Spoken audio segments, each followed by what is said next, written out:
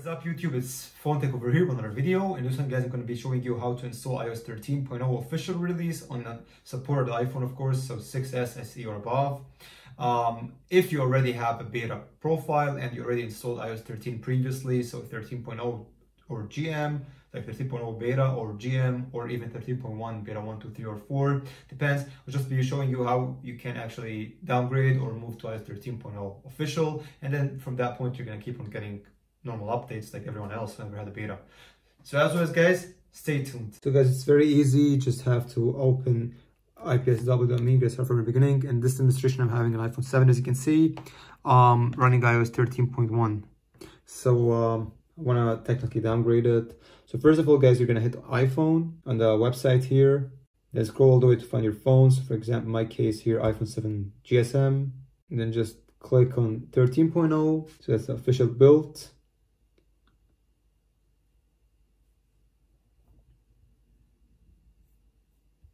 It's very simple just to download here. In my case, I already downloaded the file, so I don't really need it. And I jump right away to iTunes. My phone is connected here, guys. So I'm just letting it do a backup. Gonna speed things up.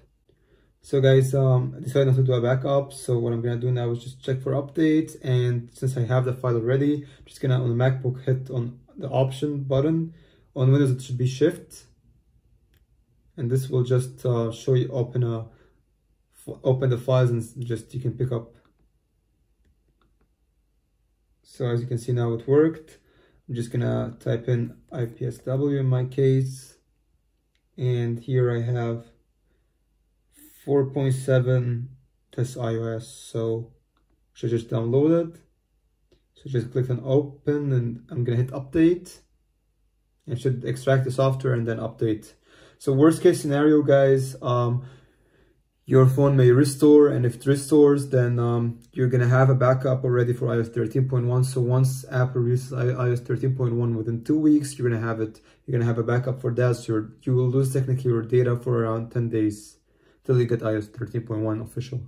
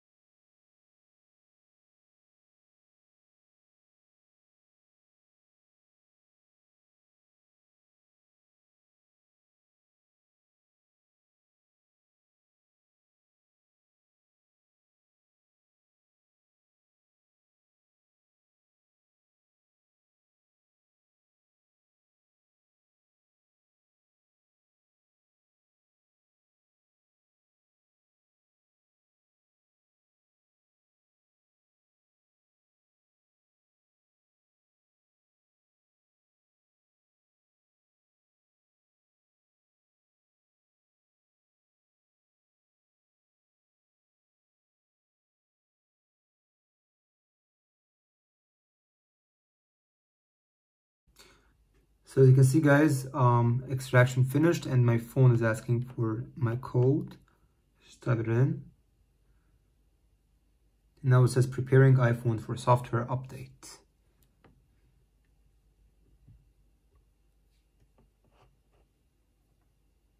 The iPhone is supposed now to restart. We'll see what happens.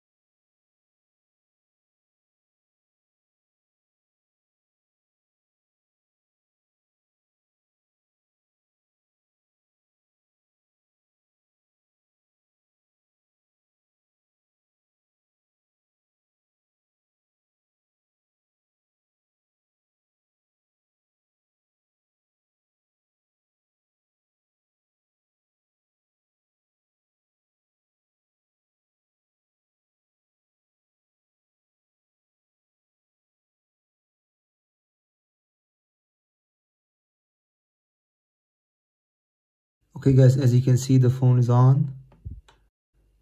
I'm just gonna jump into settings here.